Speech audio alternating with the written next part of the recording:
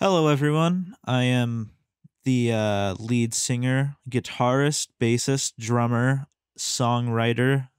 I guess you could just say that this is a solo project. So technically, I am the Fencesitters. Here is the third track off my EP, Aconitum. I still don't know how to actually say it because I never actually figured out how. This is track 3, Forbidden Confessions, and this one seems to be the most popular song. And I was like, wouldn't it be cool if I uploaded a video on the first year anniversary of this EP's release? Kind of just breaking down the song's production and what methods I used to record it at the time. And yeah, so I just thought I would, just run through my very messy track layout and kind of give you guys a rundown of how I made Forbidden Confessions. Uh, First of all, lyrics wise, I kind of just vented into my notes app and took that whole vent and tried to, like, it was more like a rhythmic vent, kind of like a poetic vent, I guess. So I tried to kind of take that vent and I tried to kind of extract lyrics from it, and that's what Forbidden Confessions is in terms of the lyric quality. And, I still think it's probably my best song lyrically because it's just probably the most personal or emotionally honest song on this whole EP. And, people seem to like it. It's actually kind of weird because it seems to be a mixed bag, but majority of the people that listen to it like it. And if they like it, they really like it. If they don't, they just think it's like mid. But there's nothing wrong with that, of course. So I suppose we should just start. First things first, we have 4 guitar layers on the center channel. We have this like kind of bassier, softer, sort of crunchy tone. It's called Amp Switcher in Logic. I use this a lot for my demos because it usually just makes any clean sound that much better. So for here, it's just playing a little arpeggio thing on the guitar, starting out on the low E string. You guys don't need to know how I played the song. I'll probably make a video about that some other time. Anyway, yeah, so it's just playing this rhythm. And meanwhile, no, it's actually 3 guitar tracks. There's 2 pan left and right. They're both playing pretty similar things, except their timing is kind of changed.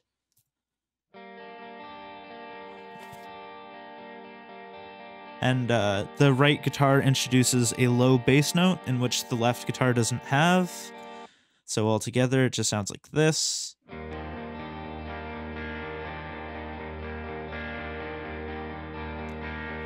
And that's just using Sweet Boutique because I found that that is the guitar tone that simulated early car seat headrest the best in terms of the distortion.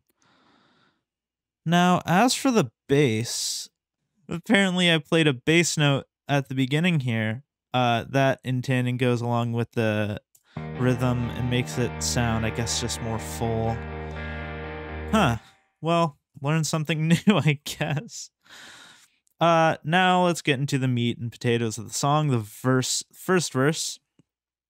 All it is really is the same intro, chord for the first half. In fact, it's actually probably just copied and pasted directly. No, it isn't. No, it might be. I can't really tell. But then it goes into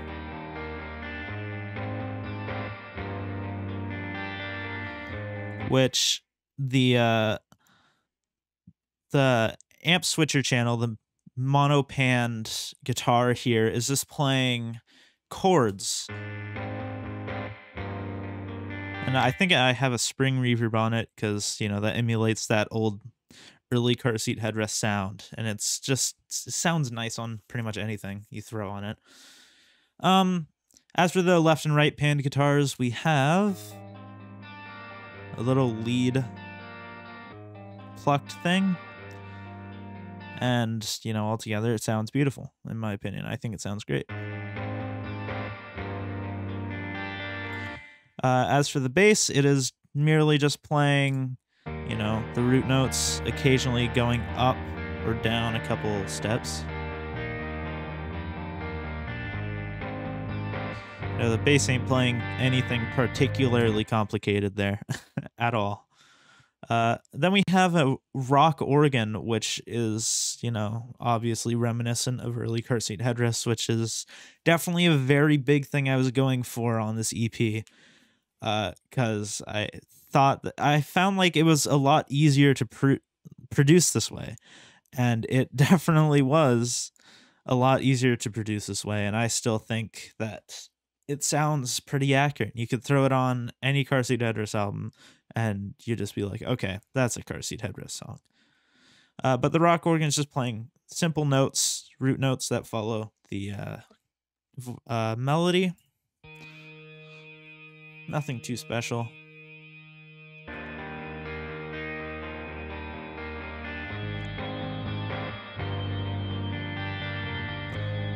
I mean, you can't really hear it in the full song.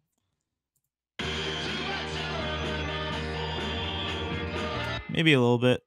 I don't know. The biggest part where it comes in is at the end, which I will get to. But right now we're focusing on the verses.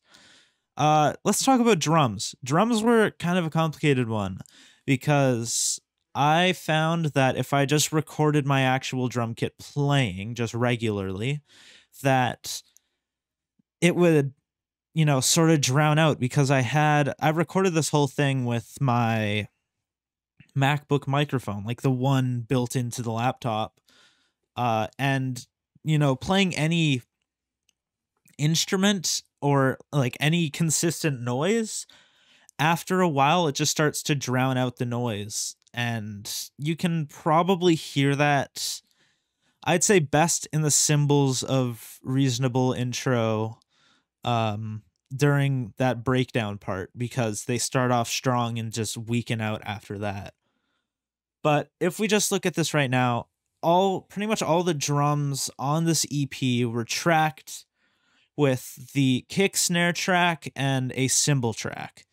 But some songs I did a little bit differently, like this one where there's a hi-hat track through the whole thing, where,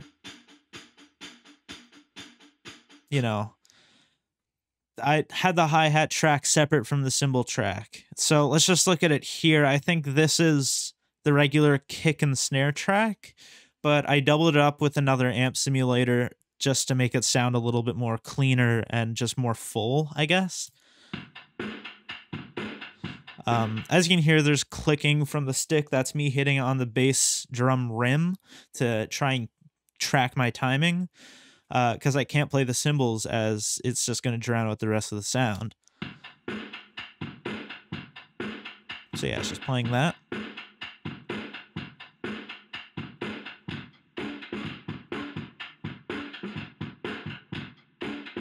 Nothing too particularly complicated. Yeah, it's just, separate drum tracks. We have the cymbal, or the crash and ride, which I didn't realize that I really fucked up that recording there.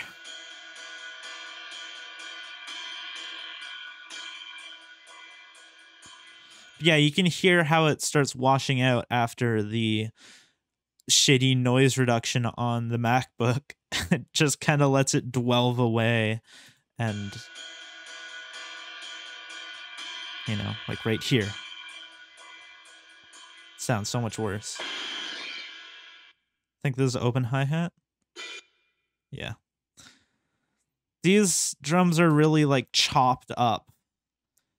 They aren't really like actually play live. They are, but like they're kind of split up in certain ways where it sounds like a live take, but it's not really.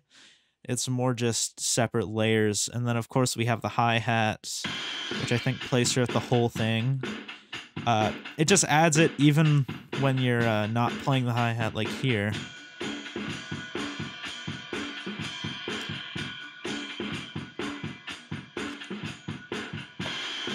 So it just makes it sound a little bit nicer, I think, personally.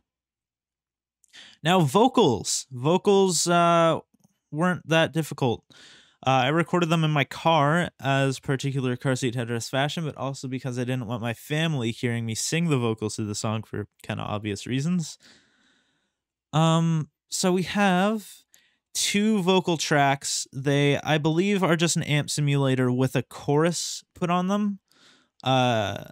I'll actually just listen so I can figure it out. Do I tell them I'm all for both sides? No. When I don't even know the truth. I thought I put a chorus on them, but that might be the backing vocals of a chorus, that's why. So I have the 2 lead vocals. It's just double track vocals with the same melody and lyrics and all that. But they're panned slightly left and slightly right. Kind of giving it like a slight chorusy effect, but not quite.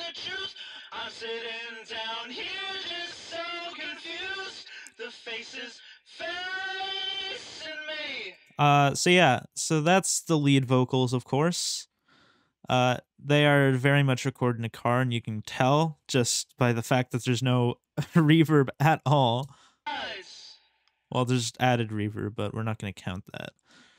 And then, of course, we have backing vocals, which is just a harmony, higher harmony. I really struggled with recording these backing vocals. I'm going to say that. But all in all, recording vocals for the song didn't take that long. And I guess it shows because I kind of just settled with, as long as I get through the take, it's done.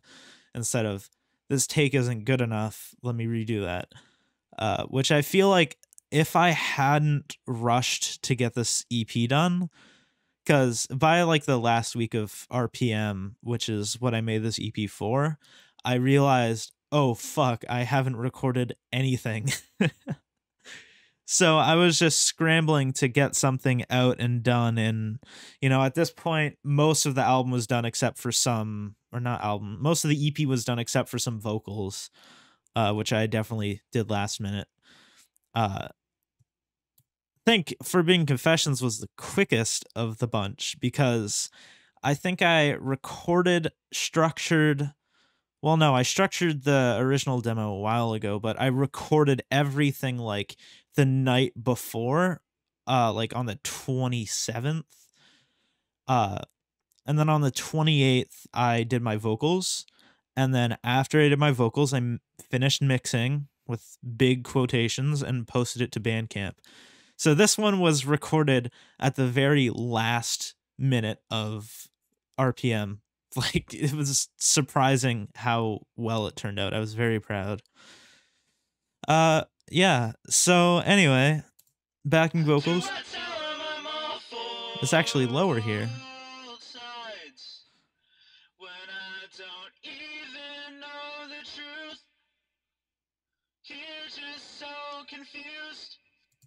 So I left some empty space here for just more impact in the vocals, I think. I'm pretty sure I wouldn't forget to record the lines. But like if you listen here. I'm sitting down here just so confused. The faces facing me. Yeah. At this point I really sucked at recording backing vocals like a lot. So they sound kind of off, of course, but that's not a huge problem, I don't think. And then we have the ooze, the just the stereo panned high reverb. I have them going out to an auxiliary channel with a reverb. A chorus apparently was initially added. I don't remember doing that. But anyway, it's just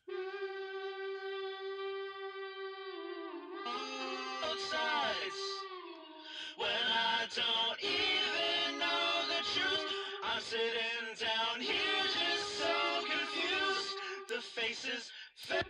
So that's basically it for the vocals. There isn't really anything particularly interesting. Aside from the chorus on this backing vocal. Yeah, so I suppose we should get to the chorus. Yet again, nothing's really particularly unique is added to the chorus. It's much the same recorded as the verses, except there's another guitar track, this time on like an actual crunch tone.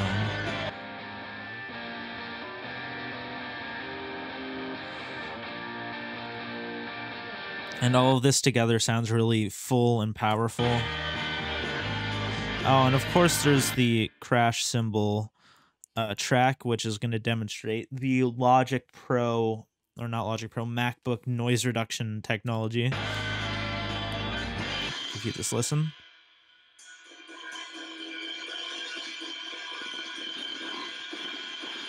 Because my drum set is too loud for the MacBook mic to handle, and it just starts distorting.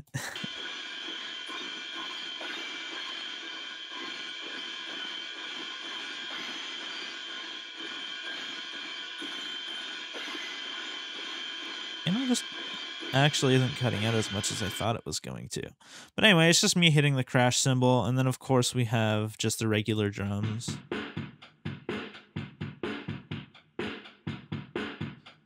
You know, it's not particularly special. Nothing really to dissect there that we haven't gone over in the verses. Second verse starts out, same rhythm, except instead of starting out immediately with words, it starts out with the ooze. Sounds awesome.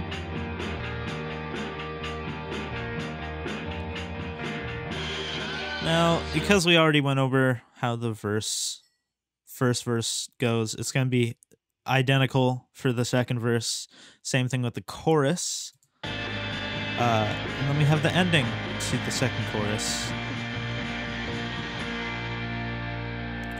which then transitions into the Radio Days amp simulator, which is supposed to simulate the sound of a radio. And, you know, there's a lot of mids. There isn't too much lows or highs. It sounds really pretty, I think. Or it sounds really nice. It's a really nice tone shift from the hard rocking guitars to just clean, you know, maybe slightly distorted just because radios are like that.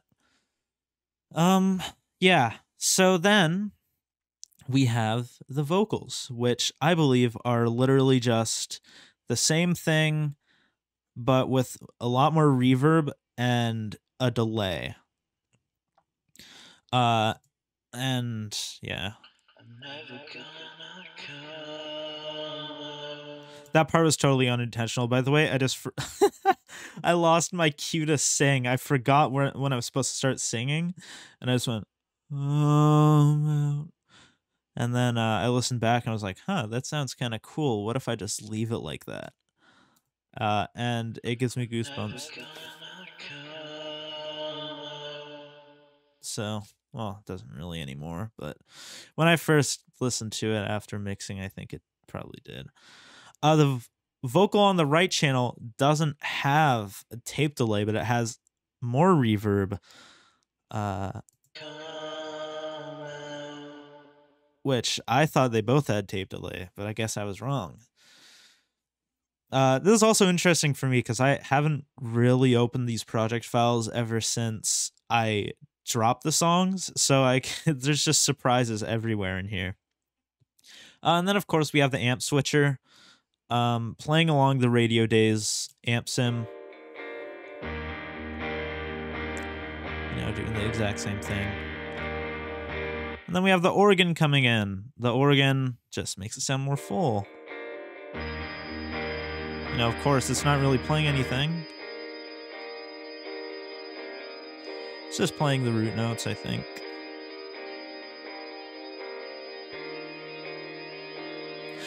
Oh, there's an octave there. I never knew that.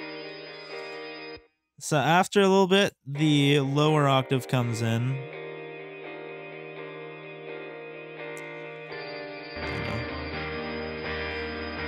these two are playing the exact same thing. This is just going by... I think the chorus melody is what I base this off of, because, you know, never gonna come out. And it's going, come out, you know, on the, each time it goes up and down.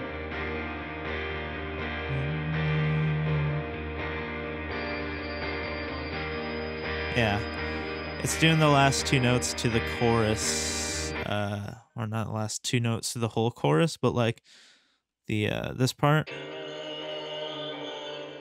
It's just alternating between those two often. So with the rock organ, the radio days, and the amp switcher, you know, playing the same thing roughly, we have the distorted guitars, except they aren't really playing anything. They're more just kind of... Oh, these are playing the same thing as amp switcher. Okay, that makes sense. So amp switcher, the Sweet Boutique, and the Radio Days amp simulators are all playing the same thing, giving it a nice full, wide, depthful sound, I guess you could say. Depthful? I don't think that's a word, but it is now. And then, of course, that's playing along with the bass, which is just playing root notes. You know, this song is a lot simpler than it sounds. It's just a lot of amps. And of course with the vocals, sounds great. Oh, I never muted that one.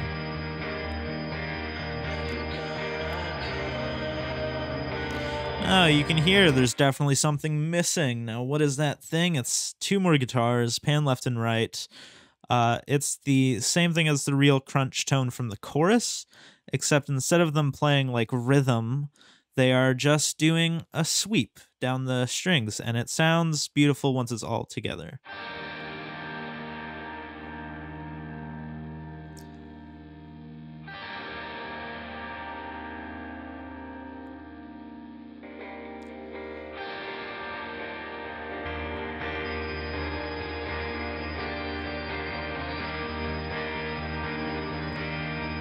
Just realized you can't really hear the bass. It's probably to do with how the strings on my guitar are actually tuned down. Because what it is capo on 3rd fret, and the...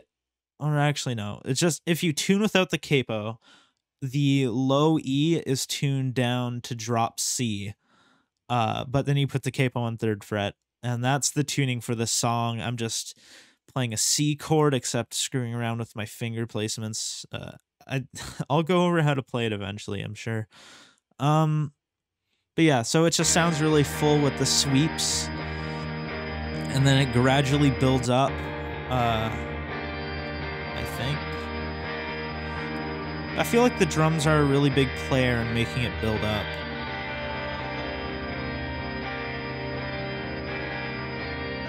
Yeah.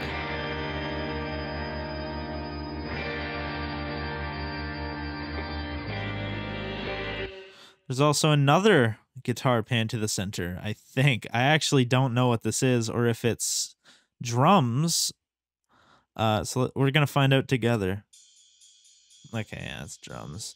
It's just high-end, added high-end for the drums, so that they punch through, I guess, in the muddy mess of this song's mix. So we have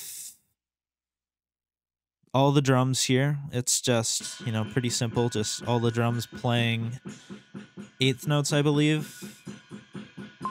Yeah, 8th notes.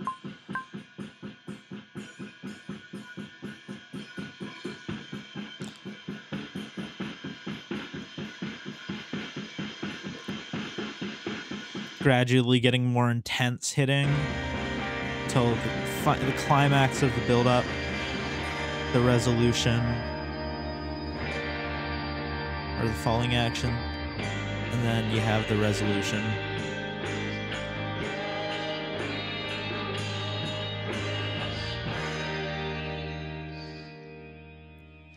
So thank you for tuning in. This is the Fencesitters. Hope you really enjoyed this video if you watched it all the way through. I apologize if there was some lag. Personally, I can't do anything about that because my laptop is definitely not powerful enough to track Logic Pro and OBS at the same time. But I hope it didn't look too bad. I mean, it's mostly music production. So anyway, thank you for tuning in. This is me. I'm going to leave. And yeah, so goodbye.